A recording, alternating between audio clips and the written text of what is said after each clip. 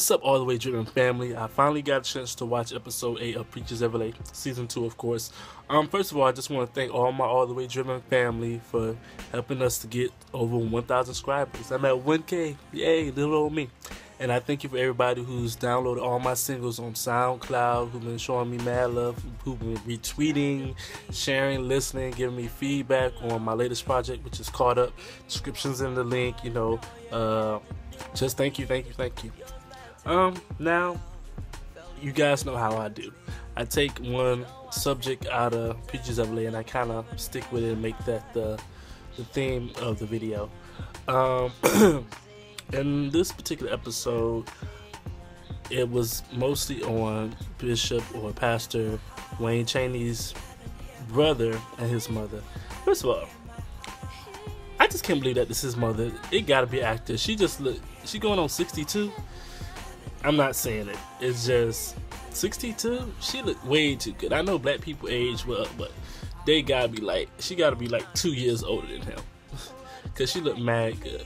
But anyway, I've been in that situation before where I've been, bumping heads with my mom and things from the past, and it's just you're not in a good place. But thank God we've gotten to a good place in our relationship, and it's all good. And she makes me a part of my brother's life. You know what I'm saying? I'm the male model in his life. I'm the positive example. You know what I'm saying? It's very important as parents that we set the example, even though I'm not a parent yet. I have a role to play, so whatever position I play in life, somebody's always watching. You mess up and you see how many people come out out of the woodwork. You know what I'm saying? People are always watching you. They may not like your statuses, they may not say anything, but people are always watching. I look at the views and how many people like or don't like, and then I consider, well, somebody has to be watching it, obviously, because the views keep going up and I keep getting subscribers. So I just thank God for all the good, the bad, and the ugly. And you have to take those experiences and you have to turn the negative into a positive. God can be glorified. Life can be so much better and beautiful if you let it. You know what I'm saying? And it's a lot easier said than done. Trust me and believe me when I say that it is a process. But when you get to the point in your life where you're like, I just want to be happy. I'm in that place right now. Like, I want to be happy. I want to have everything that God has for me. You know what I'm saying? I want the wife. I want the kids. I want the house. I want the cars. I want the vacations. I want the ministry. I want it all.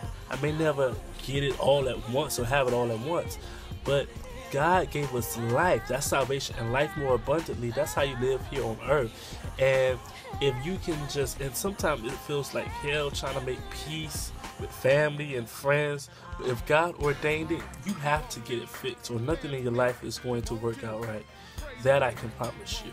And you have to decide and talk to God what those things are. Some things, the reason why a lot of times things in our life don't go right is because we're holding on to the wrong things, the wrong people, the wrong situations.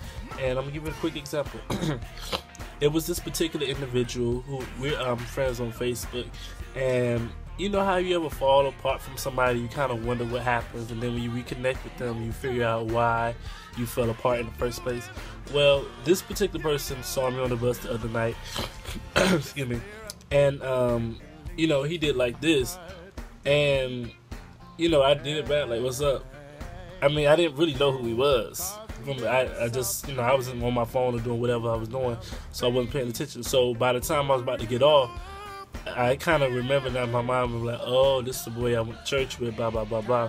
We had to start kicking it afterwards, and his communication is horrible. So when we reunited, I found out how weird he was, so and how bad his communication was. And I'm like, okay, see, people can't even last 2 days without reminding you why they could not stick around, and communication is very key to me. But I didn't trip, you know what I'm saying? Because everybody it doesn't matter how nice they are, it doesn't mean something is wrong with them per se, but everybody's not to be on your team, and I felt like that was a distraction from where I needed to be. You know what I'm saying? So I was like, I wasn't even too much tripping. So you have to recognize that even family, friendships, or situations, all those minor things, it can be distractions. You have to stay focused on why God put you here. You understand what I'm saying? Even with Ron Gibson and The Man in Jail, those are distractions. You messed up, now go ahead and correct it. You understand what I'm saying? You messed up, correct it. You messed up, correct it. Don't keep falling in the same sin, but correct the situation. And one more thing, and I'll let you guys know.